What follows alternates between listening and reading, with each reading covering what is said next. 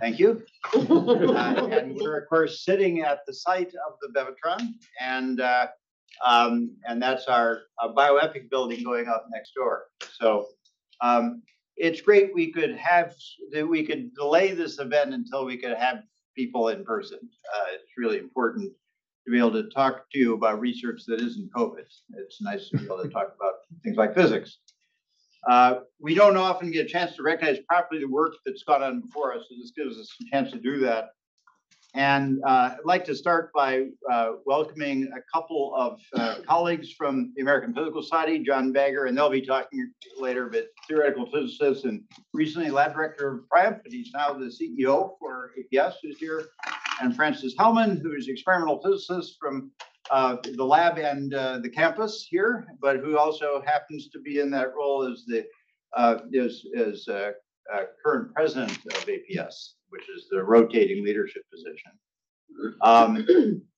There are a few other people. Pierre Donnet is there, who is a longtime friend and particle physics colleague, who, of course, was 15 years deputy director here and then lab director following me at Fermi Lab. Steve Kahn is here, who's the current, just about to be Dean of Math and Physical Sciences, I think not for another few weeks. Lee Schroeder, who is scientific director of the Bevelak. Grigito Didic, who's here, who's representing as our present head of relativistic nuclear collisions, which in some sense is the legacy of that work. And James Simons, who's our former, division director, associate lab director, and so forth in physical sciences. Jose Alonso, who's the director of the Bevelak at Accelerator Physics, who I've followed on many projects, including the ones, as we said, doing these high-intensity blowtorches that cyclotrons are these days. And Howard Mattis, I'll say, was a leader in instrumentation for nuclear and particle physics, and he and Bob Kahn are the ones who actually proposed to us the idea that this would be the right thing to do for the American Physical Society. Particle accelerators have had enormous impact on fundamental physics, which is what most of us use them for, but also growing the periodic table for medical diagnosis and therapy, and of course, these X-ray sources like the Advanced Light Source, which are changing science, most notably during the pandemic, a critical role. And we here at Berkeley are on hallowed ground for much of the beginnings of the cyclotron, but much of the development of accelerators over that time, certainly for circular particle accelerators. So I had a great time last weekend reviewing the history of accelerators, which is a favorite of mine anyway, reading some of the UC Radiation Lab reports about these accelerators. And I'm a longtime physics professor, so I prepared a 50-minute lecture for you today. Fortunately, my superb team executed an intervention, so I got it down to about 10 minutes. So every undergraduate physics major does a problem, an introductory relativity problem, where it says, okay, what energy proton beam do you need to produce antiprotons on the stationary liquid hydrogen target? And the answer is 5.6 BeV, as we used to call it. And that's called the Bevatron problem, because that's what set the energy of the Bevatron to be 6.2 GeV, as gigaelectron volts, we now call it. And the discovery of the antiproton was announced in 1955. And the first thing the lab leaders did was to race to the Atomic Energy Commission, let them know that the cost of the accelerator had been justified. And would it been that the Higgs were so easy at the Large Hadron Collider? That took a longer time. The group led by Emilio Segre and Owen Chamberlain were one of three groups who were struggling to find the antiprotons to show that out of the sea of pions they had, which were the antiprotons.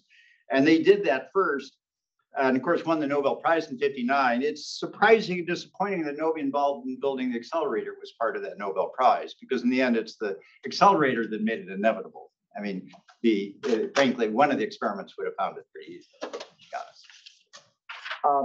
And the Bevatron science program gave strong indications that particle physics, the future of particle physics, there was a burst of Nobel Prizes in particle physics over the next 20 years. It was not the antiproton, but the other work going on at the Bevatron that actually gave the hints to that. For example, in 53, Gelman, Pais, and Nishijima talked about the property of strangeness, this idea that there's a quantum number that gets produced in pairs, which is what were these K mesons were that they were seeing. And of course, that ended up being a large part of particle physics next few years, had to do with understanding those quirks, strangeness, and so forth. But at the first time of the Bevatron, you could actually make beams of pions and kaons of these mesons that lasted long enough to do experiments. And that's that was the beginning of where high energy physics was going, effectively. And of course, understanding that when they saw the sea of particles, that these were not the fundamental particles, these were the composites. And it was a point the way towards the real fundamental particles were quarks and gluons and the symmetries that led to them. The Bevatron also produced great science because of the innovations in instrumentation that were going on. Louis Alvarez took Donald Glazer's bubble chamber, his idea that won him the Nobel Prize in 1960, and did these large, robust hydrogen bubble chambers that could run and run and run and produce millions of photos. And he ran the largest high energy physics group in the country then. It was really big science. And they were, lots of people scanning and measuring all those photos, automated measuring machines. And actually, it was not an accident that Art Rosenfeld, who was a member of that group, started collecting the wallet card where we had all the knowledge of high energy physics at that time, which became, of course, the particle data group that we now have here. And that was before Art Rosenfeld became the sort of godfather of energy efficiency, of course, here at the lab too.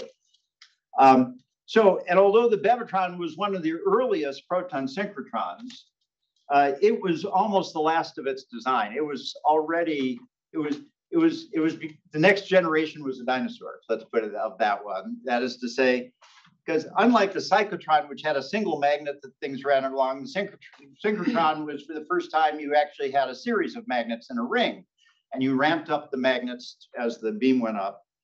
But the Bevatron magnets had to be huge because the protons were weakly focused and they were driving all over the place. The original design had magnets that were 4 feet high and 14 feet wide. There was a design with that. As they said, they used to say it was big enough to drive a Willys Jeep through if you put take the top off. The final design called for magnet gaps that were 1 feet high and 4 feet wide, and that led to this massive machine that you see that they're standing on. So the original Bevatron designer, William Brobeck, and I'll quote here, said, "The size of the machine would be determined primarily by the availability of funds." Okay, well, that sets the future of high energy physics for them ever since. Well,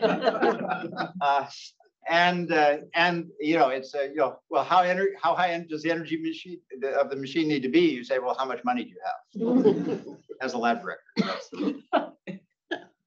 And the machine, and another quote, "The machine was to be located on the grounds of the radiation laboratory above the University of California campus in an area that was prepared by a rather large earth moving operation." This flat here, cut out of the hill. It had the great advantage of proximity to the university campus, although the site had some disadvantages from the standpoint of cost. Okay, well, that's the history of this laboratory. Everything costs more here, but it's worth it. The cost of the machine, not including shielding or experimental facilities for using the accelerated beam, was estimated to be $9.1 million. That's about $90 million in today's terms. So it was a big investment. So this weak focusing design that led to these enormous magnets, already, fortunately, in 1952, Cron and Livingston had already published a scheme for strong focusing synchrotrons, where you focus and defocus them, keep the beam small, so you could then shrink the magnets down and make a much smaller thing as you went up in energy. That was the first machines to do that were the proton synchrotron at CERN and the AGS at Brookhaven. And basically that's been the model ever since. From there all the way to the LHC has been that. So this was really, there was only this brief time where these synchrotrons existed. So while it turns out while all this was going on, the accelerator scientists at Berkeley produced the design of a 200 DeV accelerator to be built in California.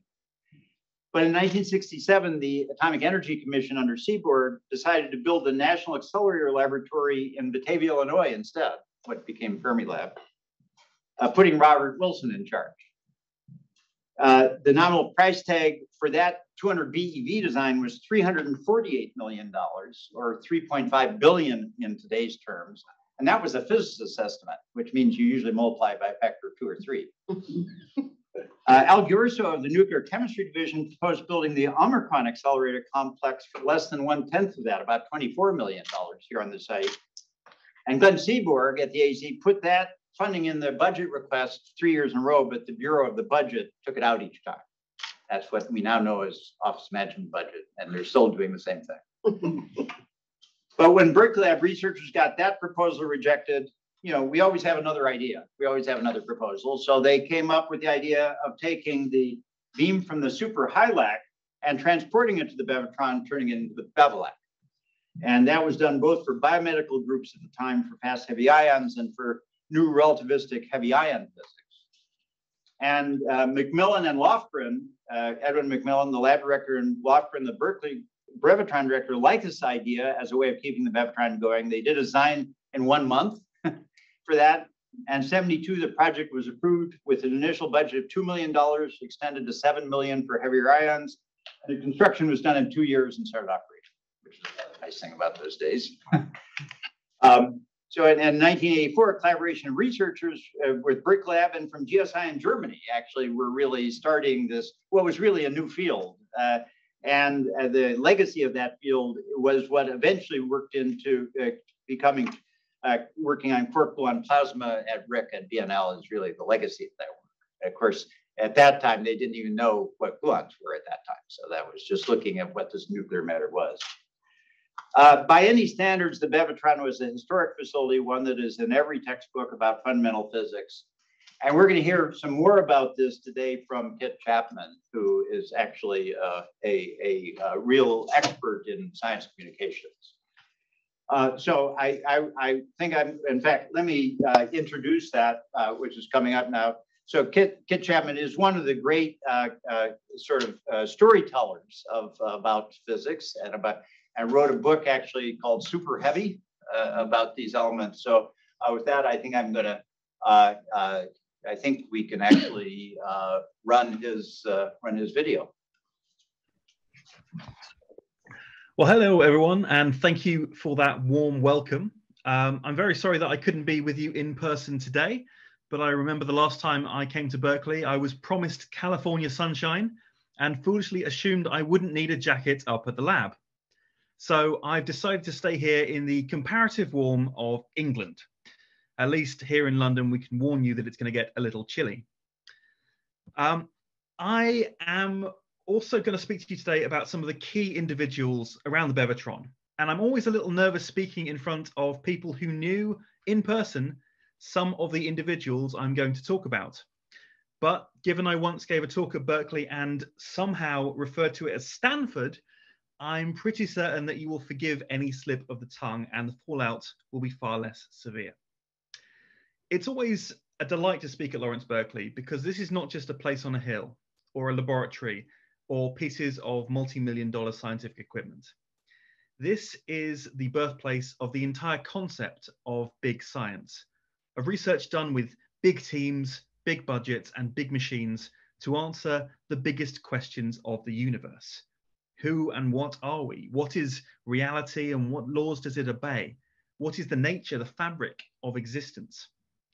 Science is a quest for knowledge, a great expedition on behalf of humanity into the unknown, into uncharted territory only marked, "Here be dragons."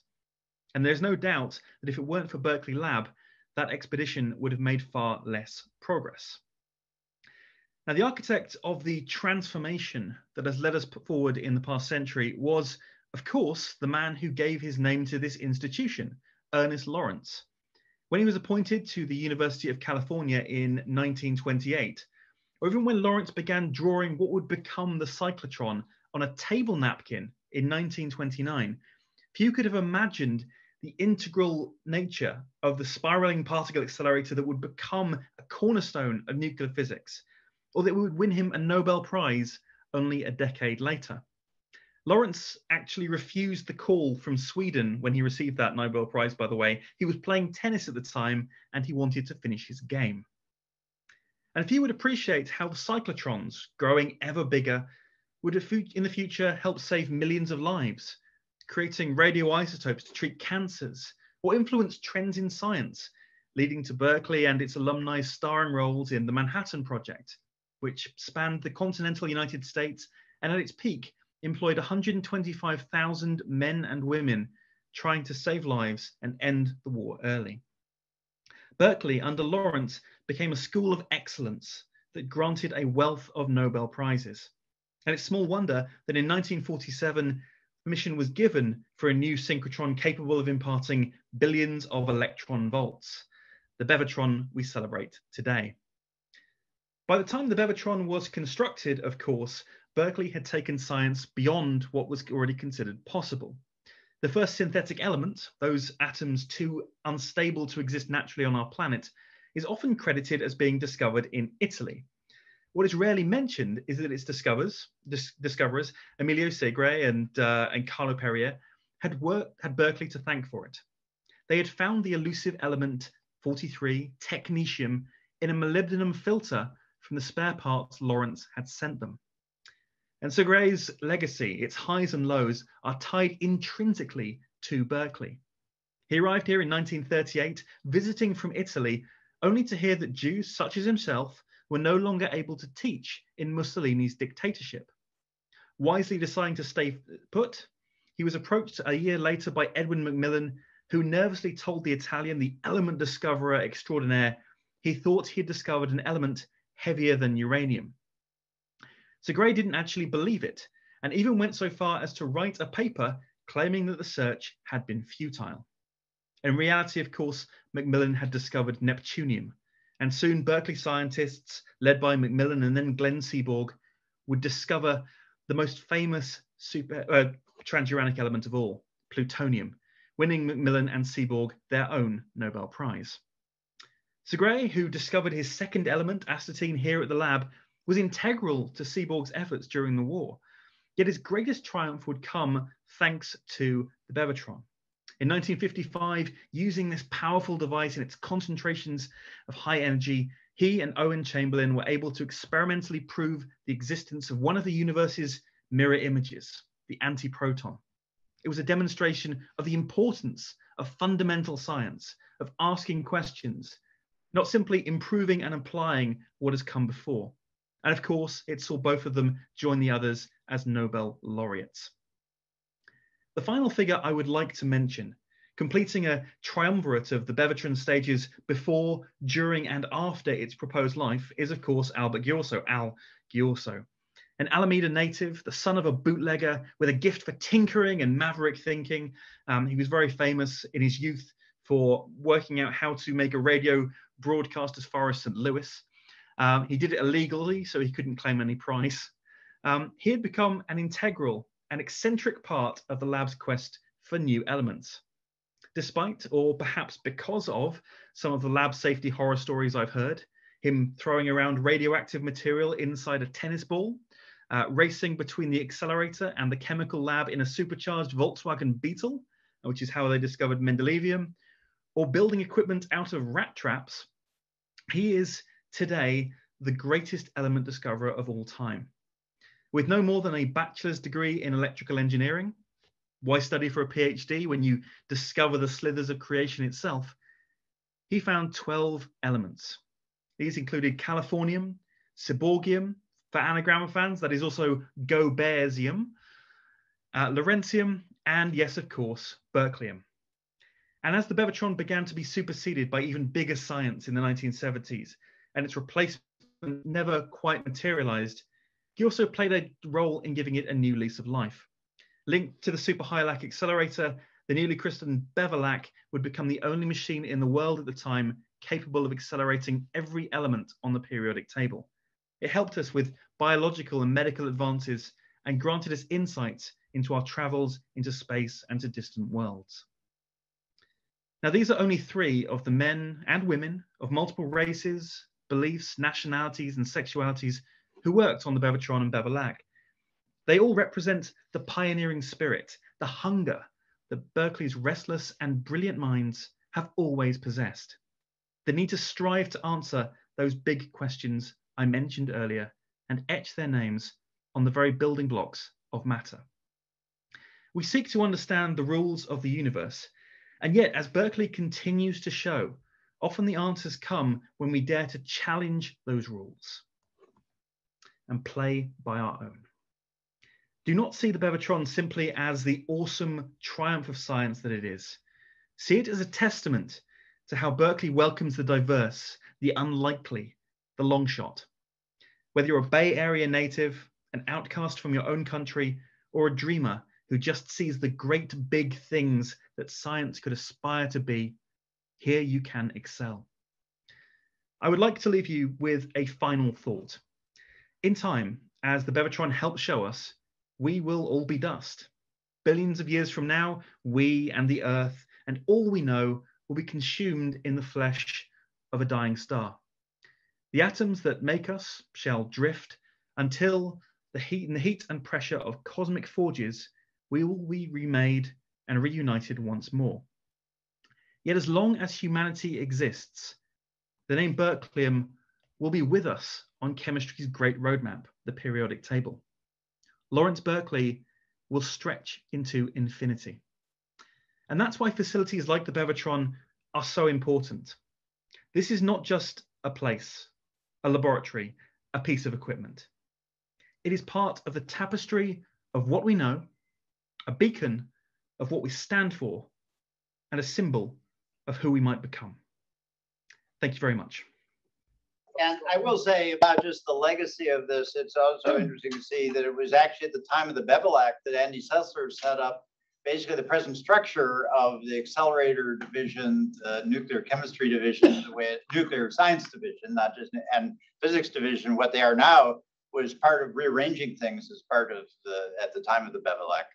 And I will say the other thing that's a legacy from that time is actually our strength in actinide chemistry and heavy element chemistry is another thing we have from that. And so Carol Burns, our deputy director, is one of those, and we've cornered the market, good part of the market for the heavy element chemists as well.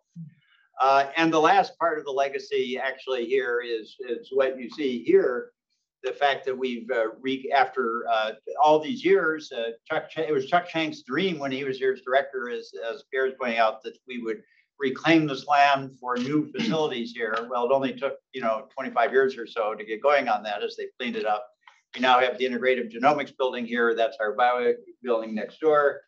And we're going to have the biogem for biomanufacturing is going to be one out there once we raise the money for it and get the rest of it cleaned up. And so our deputy director of operations, Michael Brandt, is overseeing that complex. The Department of Energy, about half of the laboratory infrastructure budget for the Department of Energy is going to this laboratory at the moment. So I can't complain about that. So with that, I'm going to turn it over to our American Physical Society leaders, Frances and John Bagger, and let them talk for since this is their word. So thank you, Mike. That was an amazing film. We find a way to preserve it, maybe even link it to this report somehow, because I think it really does a beautiful job talking about the history of this laboratory. Anyway, I'm Jonathan Bagger. I'm CEO of the American Physical Society, and I'm really delighted to be here today, well, with you, but also with Frances Hellman, who's the 2022 APS president. As many of you know, Frances is professor of physics and of material science and engineering at UC Berkeley, and also a senior faculty scientist here at the lab. So to my mind, the timing of today's presentation really could not have been better. So APS is one of the world's largest organizations of physicists, representing some 50,000 members across universities, laboratories, and industry. And we're brought together really by our shared interest in our mission, which is to advance and diffuse the knowledge of physics for the benefit of all. So in 2005, the APS Committee on Historic Sites was formed. It was formed to recognize places of historical importance to the physics community. By designating such sites, APS honors scientific accomplishments and celebrates people and places that have shaped the direction of our field. The Committee on Historic Sites consists of 6 experts in the history of physics. After soliciting nominations from the community, they select only a few places each year to designate as APS historic sites. So we're very grateful that the 2001, led by Virginia Trimble from UC Irvine.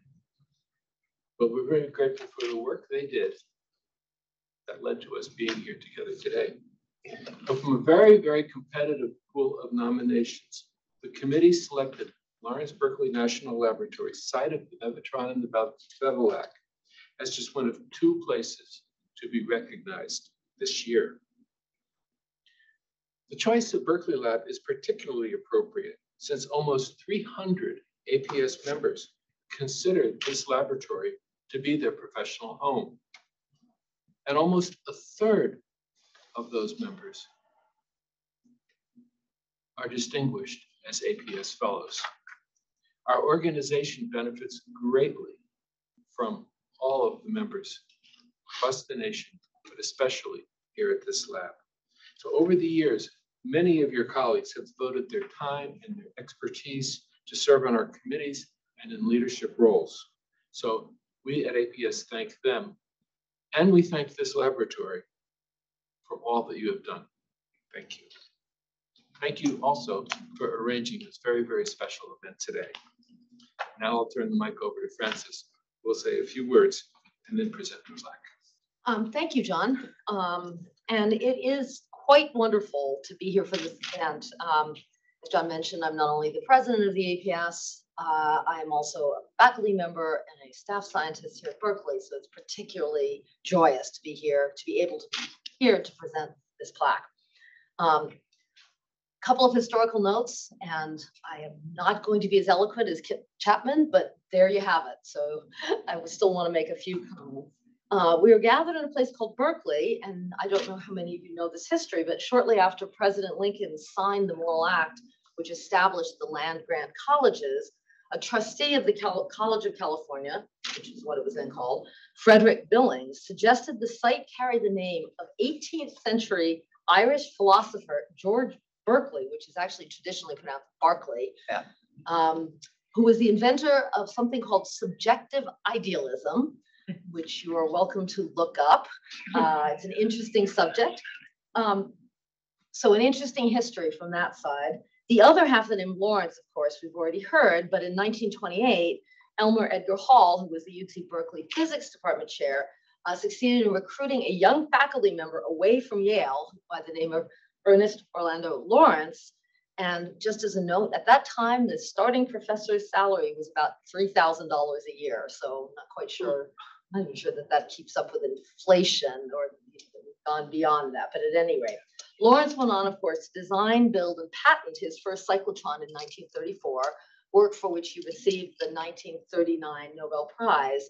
And that first cyclotron was made out of brass wire and sealing wax. I've seen it. We have it down in the physics department. I don't remember actually noticing the sealing wax, but I can say it is there. It cost about $25, again, those dollars. And that was followed by, as you've heard, an increasingly larger and more powerful cyclotron and synchrotron designs, culminating in 1947, when Lawrence received the funds to build the Bevatron, which later led to the Bevatron. The cyclotron was built in what was originally known as the Radiation or RAD Lab. Again, I think a history you all know.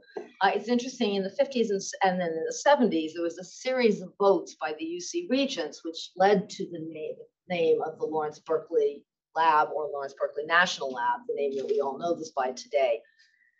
So following in Lawrence's legacy, the Bevatron and the Bevatron, more specifically, the scientists, engineers, and staff who built and used these, made many, many major contributions to accelerator physics, to nuclear physics, to particle physics, to studies of space-related radiation damage, medical research, and clinical radiotherapy. It is quite a remarkable history that we stand on right here. The APS's committee members had long known of the many important contributions made to these many, many branches of physics by the Bevatron and the Bevatron, and we're very pleased to be able to acknowledge its historical significance. Although the Bevatron and Bevelac machines are no longer here, Berkeley Lab and this site continue their remarkable innovations in this tradition of collaborative team science that yielded those important discoveries. And I think it is particularly fantastic and memorable that we honor this history at the very moment that their space is being reconfigured into future scientific discoveries. There's something kind of remarkable about that timing, that we're here honoring at this moment the historical legacy while we're in this new building here and standing next to that building and envisioning a further building. And I just think that's it makes me proud to be giving these, we honor the past while looking to the future. So I am quite sure that I speak for all of us in saying that we watch in anticipation for the new discoveries from this place in years and decades to come. The energy and environment work that will be carried out here in these new facilities will, we are sure, play a large role in solving the scientific challenges of our time. We are all standing on the shoulders of the giants from those early years, and today's event recognizes that history. So, without further ado, I would like to invite LBNL Director Mike Wivel forward, and we're now going to proceed with the ceremonial aspects. So, I will here unveil the plaque. So, as President of the American Physical Society, it is my pleasure to present this plaque, which has a very small font, but I'll read it out loud from my pages. On this site in 1955, after completion of the Bevatron, Chamberlain, Segre, Wygant, and Ypsilantis reported the discovery of the antiproton. In the 1960s, bubble chambers here revealed many new particles, evidence for sp3 symmetry, now known to be the signature of the 3 lightest quarks. Later, Giorgio conceived and Grinder built the Bevelac by merging the Bevatron and the superhylac into the world's first relativistic heavy ion accelerator. This accelerated ions from protons to uranium. Remarkable accomplishment, sorry, editorializing. Launching high energy heavy ion physics and clinical radiotherapy with heavy ion beams. So here is this beautiful plaque, which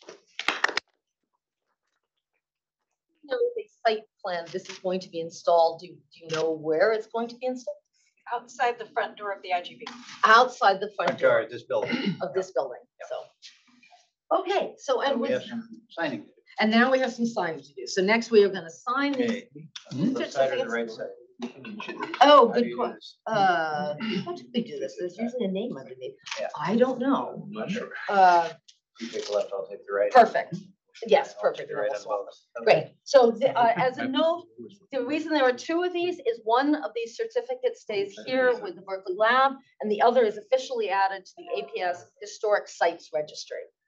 Great. Great. And now with that, the next step is I'd like to bring John back up here. John, can you join us? And I think we're supposed to take yet more photos. Yeah. So, Okay. yes, sure. Oh yeah, Mike didn't know. Let's forget it. Yeah. It's your lab. It's your class, actually. Oh, but the projector was Okay. As I say at this point, he's now the director. Yes. Like, where do you want us? right there, because I was worried about the projector on the head, but it's not there. So actually, you can both go a little bit away. There, microphone middle. There, perfect. 1, 2, and good luck. Awesome. Not to be the director here, but No, maybe please. hold. You want to hold this take up? your action. Do that. Yeah. One more. Great. Excellent. And now I turn this back over to you. Okay. So for closing remarks. So anyway, let me, I think we take a moment to give a round of applause for all of the people who contributed to this program over the years, some of whom were with us, many who were not and are past. But I think we owe it to all of them to give them a round of applause for their work. I'm glad you all could be with us today. We're going to have some little bit of refreshments out here, so it's enjoy our building, and so and thanks again for coming. Thanks so much. Bye.